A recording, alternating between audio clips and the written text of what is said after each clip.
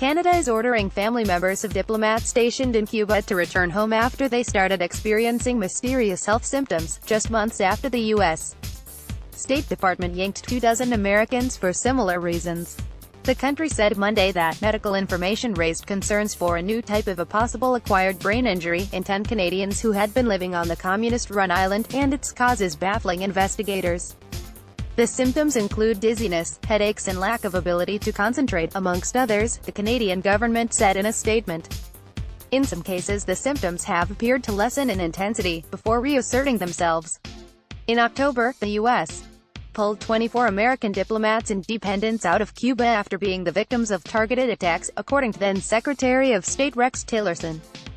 Cuba has repeatedly denied either involvement in or knowledge of any attacks and has said its own investigation into the illnesses has turned up no evidence of deliberate action, the Associated Press reported.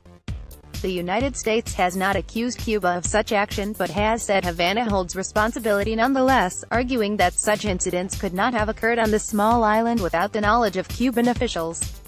Researchers looking into the Canadian symptoms said some of those affected described becoming ill after hearing a sound in their hotel rooms and homes that was intensely loud, and with a pure and sustained tonality, according to Sky News, which also reported that children are among the victims.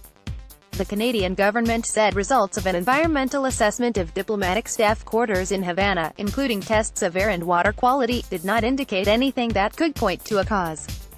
There is a government-wide effort to address this situation, including an ongoing investigation in cooperation with Cuban authorities, Canada said in the statement. The health, safety, and security of our diplomatic staff and their families is our top priority.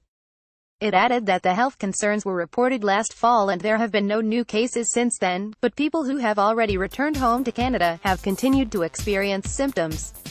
Additional research is needed to better understand this, the statement said. The cause remains unknown but could be human-made. Cuba is a favorite tourist destination for Canadians, but the Foreign Ministry said there is no evidence of any related ailments among Canadian travelers. The mysterious case has sent U.S.-Cuba relations plummeting from what had been a high point when the two countries, estranged for a half-century, restored full diplomatic ties under President Barack Obama in 2015. The Associated Press contributed to this